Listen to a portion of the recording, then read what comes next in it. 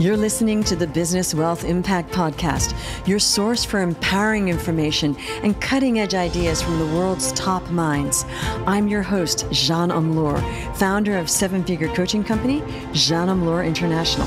Join me on a journey to unleash your potential and create your highest success. Welcome to Business Wealth Impact. Hello, and welcome to an amazing show. Today, we have a fantastic guest, David Meltzer. He's a legendary sports executive and formerly served as CEO of the renowned Leigh Steinberg Sports and Entertainment Agency, which was an inspiration for the movie Jerry Maguire. He's one of the world's top entrepreneurs, investors, and business coaches.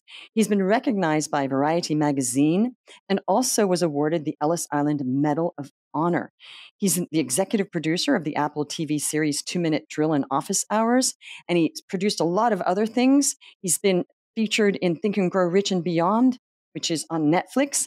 And his life's mission is to empower over 1 billion individuals to be happy. This simple yet powerful mission has led him on an incredible journey to provide one thing: value. Welcome, David. Thank you for having me, Jean. It's such an honor to be here. And this is exactly the type of platform that assists me in my mission of empowering others to empower others. And you do such a fine job of empowering people. I felt, why not come on and share our mission together to help people? It's a beautiful thing, and I'm so thrilled to have you here. So the main question, and we'll get into a little bit of how you got there later, but I think really what I want to hear is like, what's your idea and why 1 billion, and how are you going to help 1 billion, and what's all that about? It's actually over 1 billion people. I always tell people, don't limit me. And my quest with what I do is to help people understand 2 different time zones. One, man-made time, and all the constructs that are evolving and revolving around man-made constructive time. And then also the infinite divine time.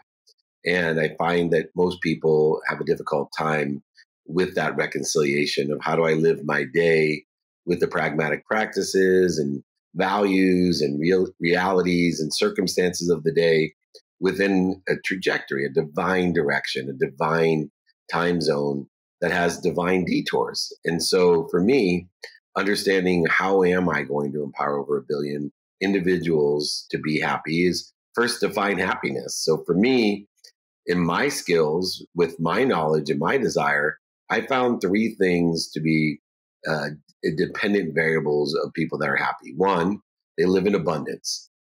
Usually they make a lot of money, but they definitely live in abundance, whatever that a lot of money means. 2, they help a lot of people.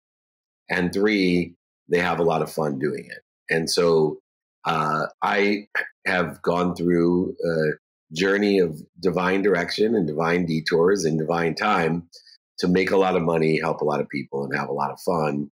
And now I'm empowering 1,000 people like you that I know in your life can empower 1,000 people to empower 1,000. 1,000 times 1,000 is 1 million, 1 million times 1,000 is 1 billion. And if I can create this transitive property of joy to over 1 billion people, that would be a collective consciousness that would actually change the world. It would change the perception of the world, the energy of the world, and the circumstances of the world. And so my mission is to find 1,000 people like you and to share my content, to do good deeds, to give a framework of values, practices, and an execution model that will help facilitate abundance, to live in that world of more than enough of everything for everyone. Okay, amazing. So you said magic words. You have an execution model. So you have like a guideline or like a training materials on how to get there? Yeah, so I've written 8 books. In fact, my first book I'd love to offer to everyone in your community. I will sign it, send it, pay for shipping and the book. So we'd be happy if anyone emails me directly. My email's right there, david@dmeltzer.com, to share that to you, and giving key elements and principles and an execution model to go from the nothingness that most people live in. They live like tubes, food in and food out, and teach them how to know what they want each day according to the circumstances of the day, the reality of the day, interest rates, in-laws, weather, all the different circumstances in the pragmatic world, but to look and seek and align the void, shortages, and obstacles, the lessons of the past, the defining moments of the past with the divine direction of where we want to be or better. And if we can teach people to know what they want personally, experientially, giving and receiving wise, we then can take a nothingness that most people live in and make it a possibility. It's actually a real mathematical difference in life, a possibility to nothingness. And then if we can teach them to find who they can help and who can help them, we take that possibility and we make it a probability. And then understanding the constructs of time and activities and the aggregation, acceleration, and compounding of exponential outcomes that exist within energy, we can teach them how to do it, which takes the possibility to a probability, makes your probability your perspective. And now it's a matter of teaching prioritization to execute on your now and your next. When we learn to prioritize what's important to us by knowing the what, the who, and the how, we now have the antidote to the resistance. We have the antidote to the prognosis and the overwhelmed feeling and procrastination that exists. And it becomes our reality. If you know your now and you do it now, it becomes real. So I take people from nothingness to possibility with the what, the probability with the who, perspective with the how, and then make it a reality with the now. And therefore, instead of searching for a why, the purpose itself is greater than the pain. You're simply applying the why to what's important to you each day in a divine direction and divine time. Now all the detours in life, your purpose is greater than the detour. Your purpose is greater than the pain. And we are living inspired in spirit instead of interfering with our potential. Wow, that was so deep. So, and you said the key word purpose. If people have no purpose, there is no raison d'être, as we say in French. There's no reason to even be, because then we're just eating out, and that's no way to really live. That's like people that are really dead when they're alive, right? Which is most people, unfortunately. Unfortunately, zero judgment. We've been socialized that way. And I like what you said about it depends on the day. I mean, it depends on whether it's a weekend and whether you're sick or not, or whether you have visitors or not, right? And where you are you on vacation or not. So what's fascinating, first of all, what's the first thing that people can do to get towards this kind of a life? What's the one first step? I would seek mentorship of what's most important to you. For me, it was sleep. I am a very pragmatic spiritual soul. That's why you can see the ferocious Buddha is the reconciliation. And so I saw that a third of my life is spent sleeping.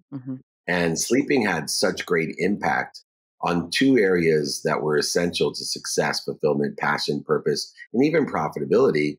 And that was recovery. So if I could recover better, then I would have a distinct advantage in that goal of acceleration, aggregation, and compounding of outcomes exponentially.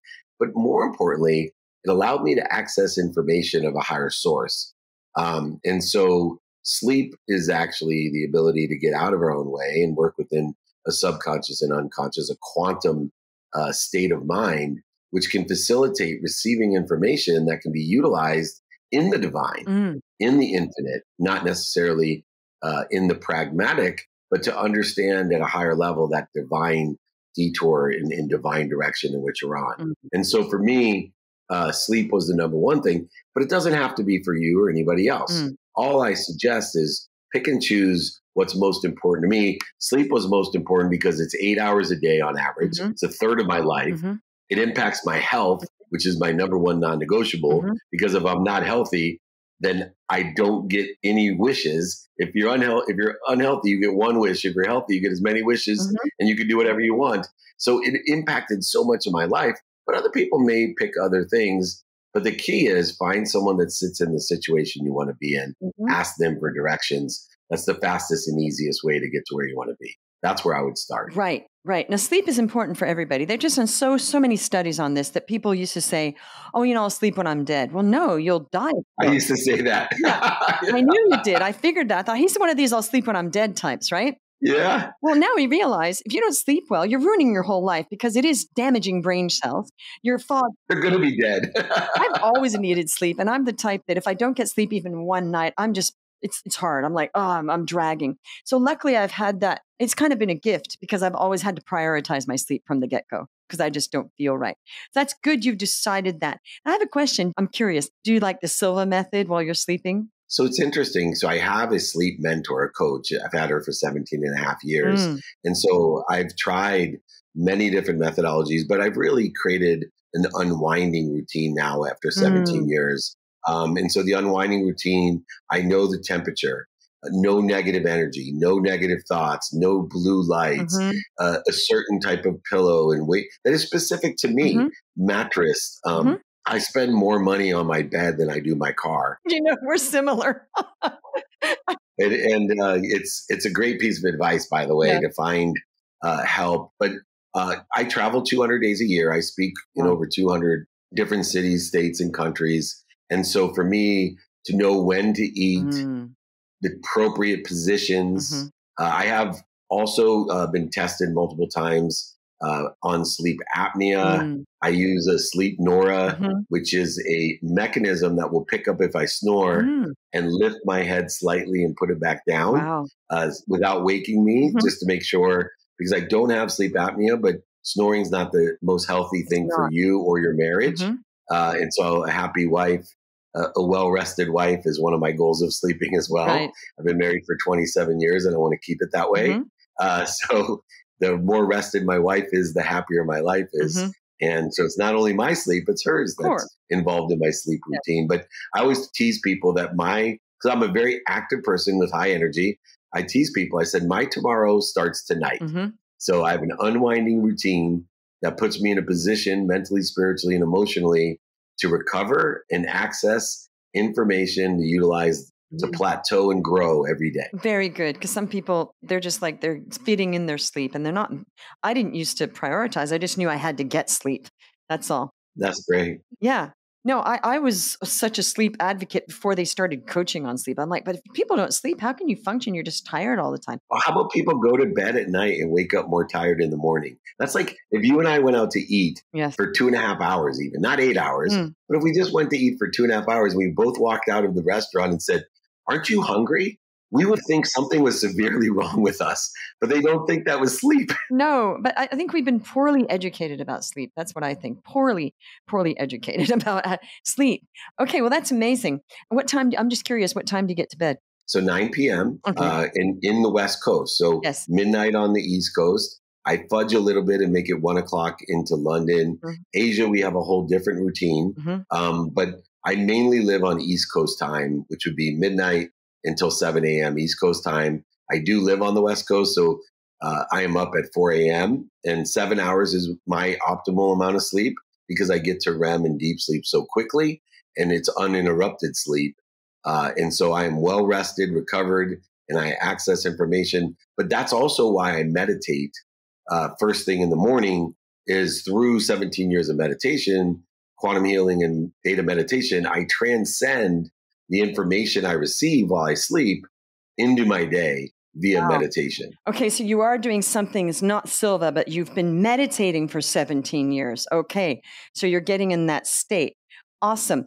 Now, when did you get into all this? Because you were a sports guy. It's kind of unlikely, and you're the joy and the exponential. I'm into all that. And I'm like, wow, because you started off like a Jerry Maguire type, right? Yeah, a scarce mofo.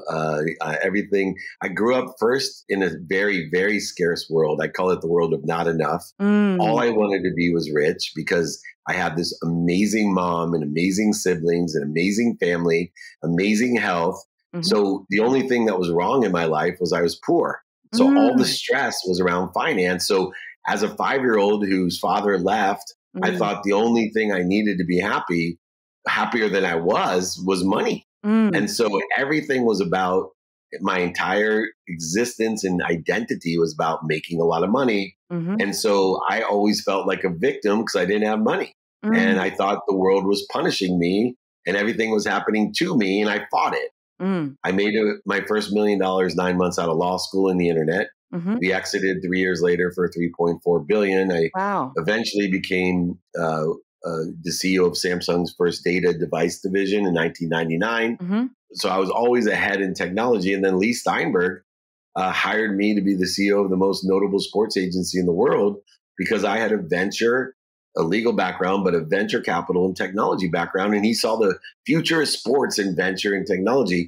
So I lived the majority of my life either as a victim in the world of not enough or worse, in the world of just enough for me, trading, negotiating, buying things I didn't need to impress people I didn't like. And I was blessed with everything I ever dreamed of. I married my dream girl from the 4th grade. I had my dream house, my dream car. I had my dream family with 3 daughters that were gorgeous, healthy, smart, wonderful women. I had everything, but I was empty because my identity was stuck in my bank account. Wow. I was worth over $100 million. And if my bank account went down 100, I was bummed. I felt like the biggest loser. And if it went up $100, I was the winner of the day.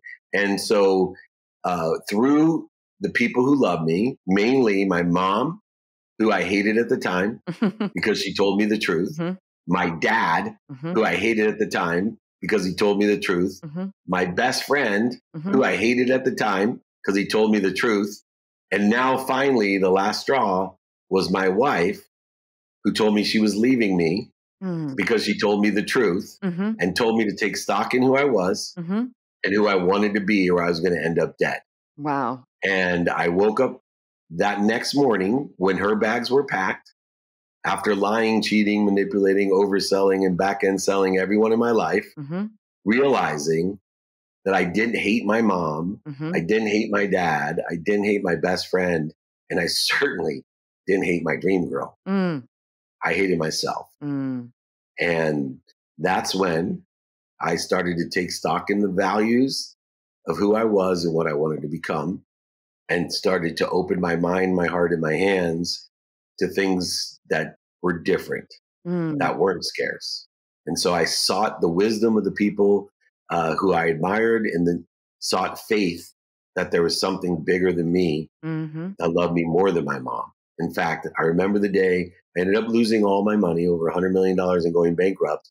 I remember the day I had to go tell my mom that I was bankrupt, but worse, the only reason I wanted to be rich was to buy my mom a house. Aww. And I had to go tell her that I did not take my name off of her title, and that I lost her house in my bankruptcy, and that she had to move.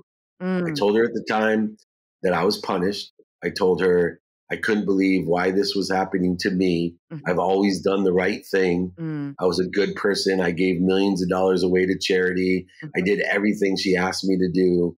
Why was this happening to me? There is no God. And my mom said, and I get choked up thinking about it, she said, son, you believe in God. You just believe in the wrong God. And without blinking, she didn't care I lost her house. She was only concerned about me and my well-being. And I decided that I was going to practice getting into a divine direction with divine detours along the way and divine time to get to where I wanted to be, or better, by knowing what I wanted, not what other people wanted, not what was missing, not what I didn't have, but what I wanted, who I could help and who could help me, and how best every day I could do my best, learn lessons, have fun, and prioritize every single day that way to apply my why. Instead of searching for more health, more wealth, more worthiness, and more happiness, I started my day, and I still do. I am. I am happy. I am healthy. I am wealthy. I am worthy. I just got to figure out what I'm doing to interfere with it. And wisdom and faith has shortened the distance of resistance in my life. And I'm on a mission to help other people shorten that distance as well. That's just a beautiful story, really. The redemption, that you lost everything. Your mom's like, wrong God. You're like, yeah, that you could do it, that you were willing and open. Some people just hit rock bottom and stay there. So, yeah. And the fact is, it sounds like you had everything.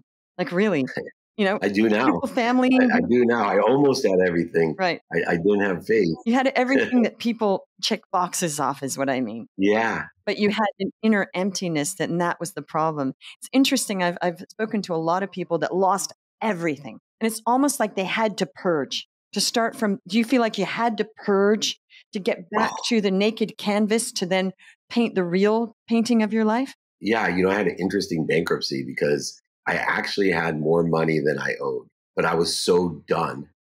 I just put it all that I wanted to purge. I wanted to start over. And one of the things that saved me, my wife, I have this extraordinary dream girl. There's no accident. known her since the fourth grade. I had my best friend ask her to go steady for me in sixth grade camp, and she said no. I threw an egg at her, rocks at her, called her ugly.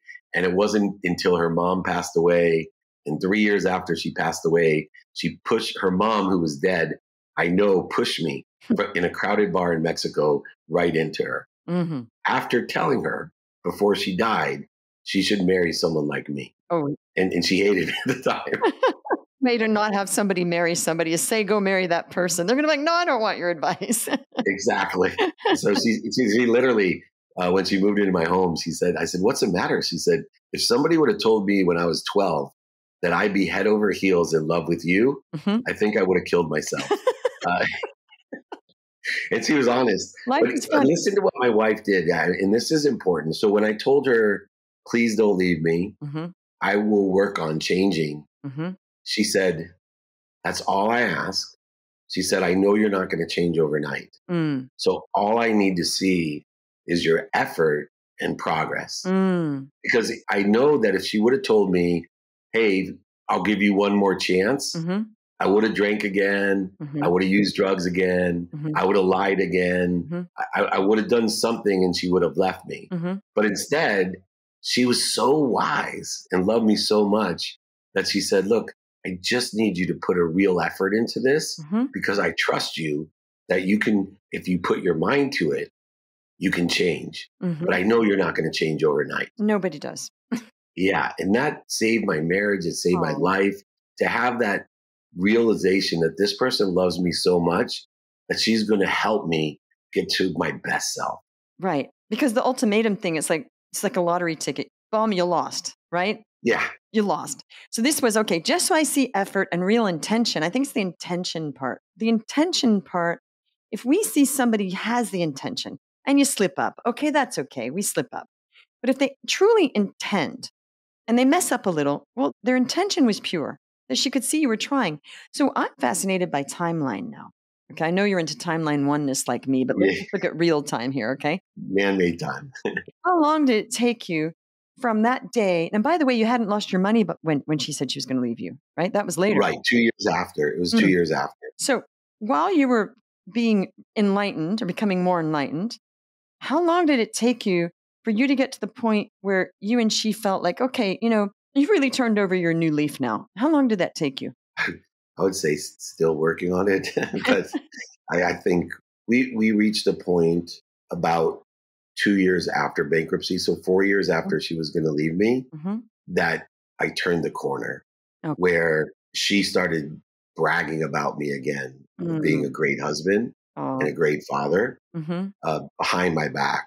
Mm. And I will tell you that I work hard at it and I have the best marriage that I could ever imagine for me. She's the perfect person for me. Mm-hmm. I'm 56 years old. She's 9 months younger than I, but looks 20 years younger. But she's absolutely, I get choked up, everything. That is so edifying to hear somebody speak so highly of their spouse, because it's not common. I am so happy for you that you have such a special relationship, because that's hard. My parents Yeah. were married for forever, till they died. So that was well over 50 years. And they had a similar kind of marriage to yours, like a good marriage. So I'm always edified to see that. And I love that you're like, getting choked up about the wife that you had married to for 27 years. That's awesome. Yeah. Okay. So then you turned a corner.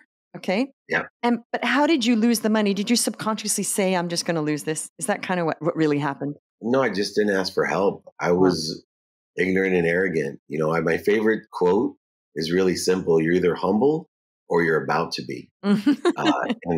And so I remind, I have great successes in my life now. Mhm. I get a lot of attention Mhm. in person, on the phone, email, social media, live stages. I just yesterday got back. It was Damon, John, me, Kevin O'Leary, Lance Armstrong, Tim Story, Mm. thousands of people in Houston. And I walk off stage every time when there's those 10% of the people that love you no matter what, and they're going to tell you you're better than you really are. Mhm.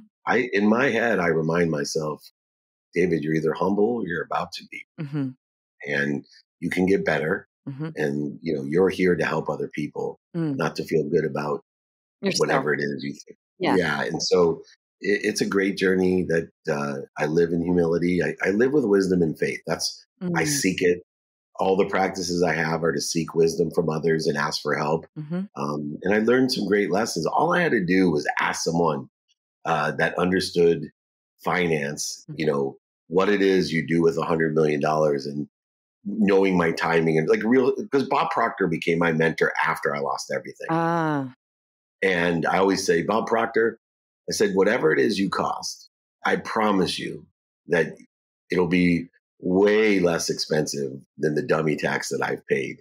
of And I course. said, I've listened to you. I just need you to mentor me. Mm. And he ended up mentoring me and helping me get into a place where I make more money than I ever had, help more people and have more fun. Hmm. And he also ironically was and still is Proctor Gallagher, the biggest donor and the chairman of Unstoppable Foundation. Hmm. Uh, and talk about, I paid him to mentor me and he has given millions of dollars to my charity.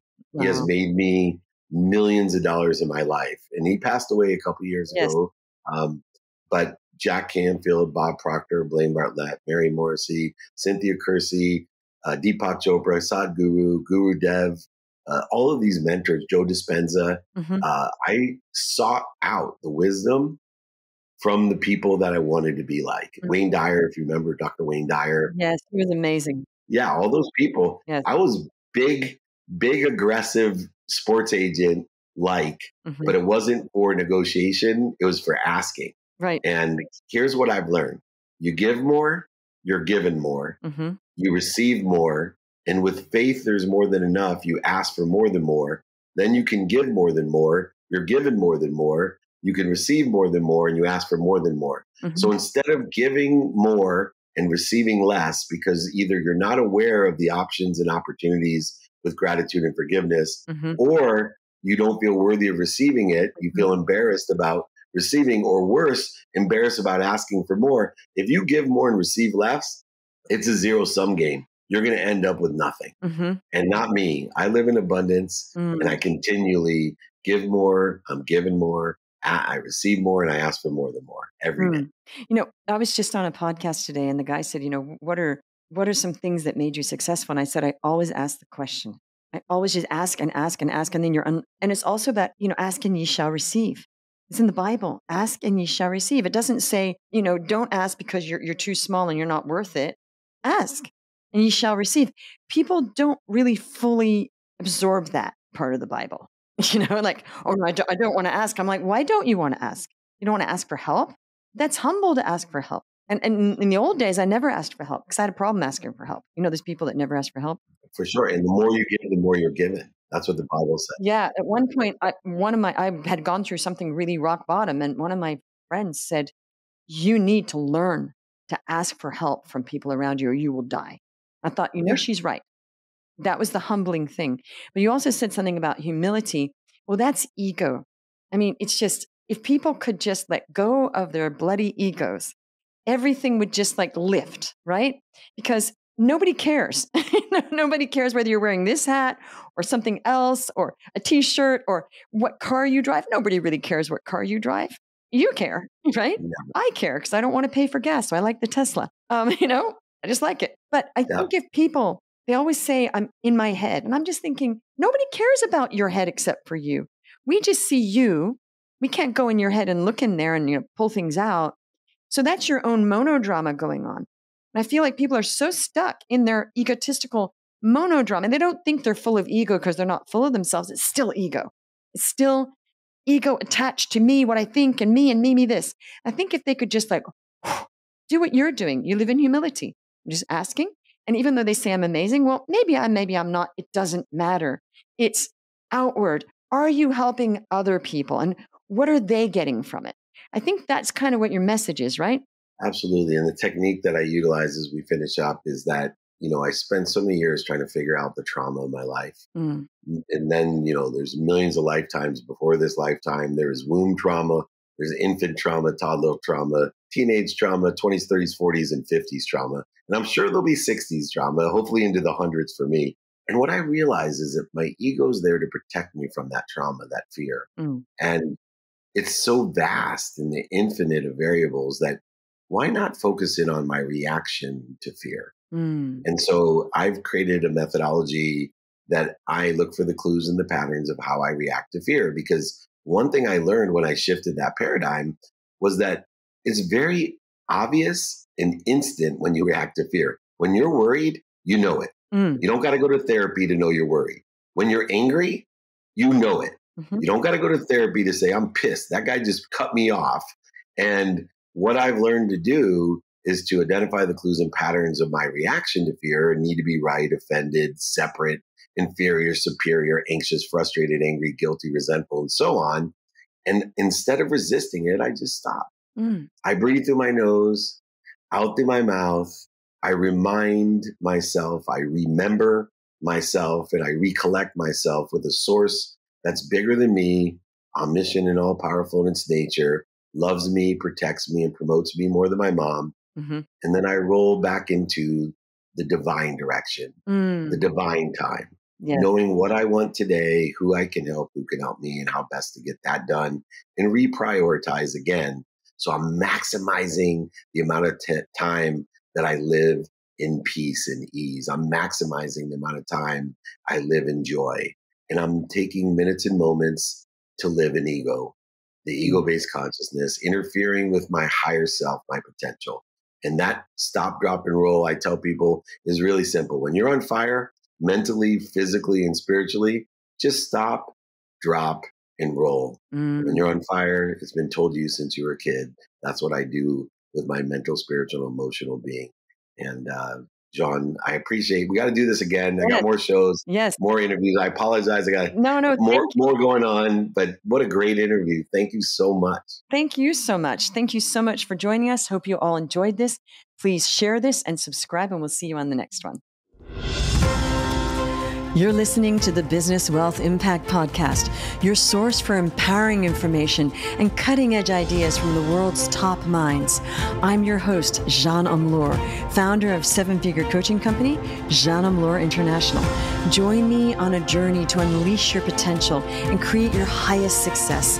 Welcome to Business Wealth Impact.